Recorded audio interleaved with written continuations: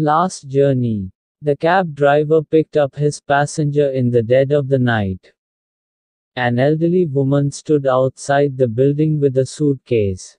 He smiled at her as walked her to the car and carried her case into the trunk of the cab. As they settled into drive, he asked her where she wanted to go. After giving him the address, she asked, "Can we drive through downtown to get there?" "It'll be longer," he said. The woman smiled. "I don't mind, I'm going to the hospice tonight." The cab driver looked in the rear view mirror. Her eyes were glistening. "I don't have any family left," she continued. "The doctor says I don't have very long." He quietly reached over and shut off the meter. They drove for 2 hours with the woman showing the cab driver various buildings where she grew up, where she worked, where she met her husband.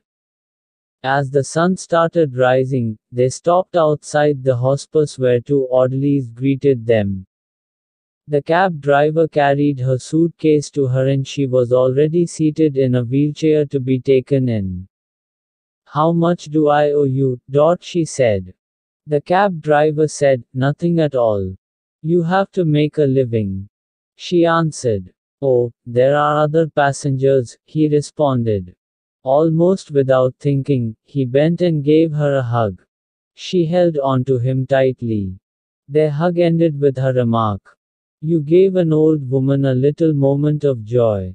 After a slight pause, she added, "Thank you. We never get to know the stories of the people we meet. A little kindness and love is all that is needed to make a difference in the world."